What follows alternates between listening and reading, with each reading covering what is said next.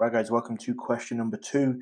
It is a lovely psychodynamic approach question, 4 marks on the structure of personality.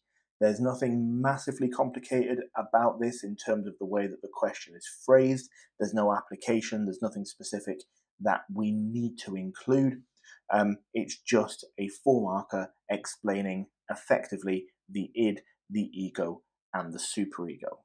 Okay, this is an A-level piece of content, which means that there is a lot of potential information that you could include here. So there's a lot of ways that you could go about writing this answer. The way that I'm going to show you is just one of many ways. Okay, so let's have a look at how we're going to do this.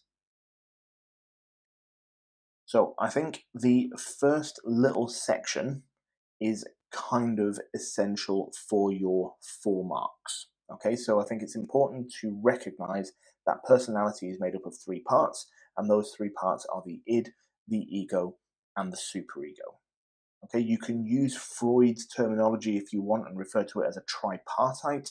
That's also fine, but just a little appreciation of the fact that it is made up of 3 parts is important at the beginning. Okay, we'll then talk about the id. Okay, and the id is present at birth. It's selfish, it's irrational, it's emotional, it demands instant gratification.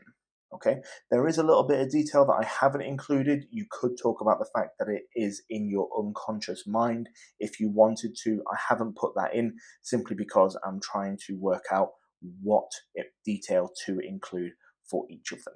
Okay, if you write something like that though, that is perfectly fine for the id. Moving on, the second part is the ego. It forms around the age of 2 years old. So this is an extra piece of information that I didn't include for the id, but I am putting it in for the ego. Its job is to mediate between the id and the superego, and it works off the reality principle. Okay, notice how for this one as well, I did put in that it's part of the conscious mind rather than the unconscious mind. But again, I'm just doing a little bit of a mix match of details for the different things that I'm talking about. Okay, and then finally we have the superego. Superego is our morality, and it is based off the values of our same-sex parent. It's part of our unconscious mind, and it punishes us with feelings of guilt. Okay, so again, I didn't talk about the fact that it emerges around the age of 5. I didn't talk about anything like that. Other bits of detail that you could have put in there is that it emerges in the phallic stage after the resolution of the Oedipus complex or the Electra complex, for example.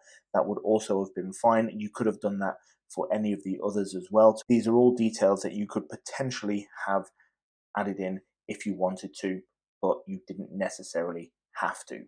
Like I said, there's a lot of detail that you could include for the psychodynamic approach.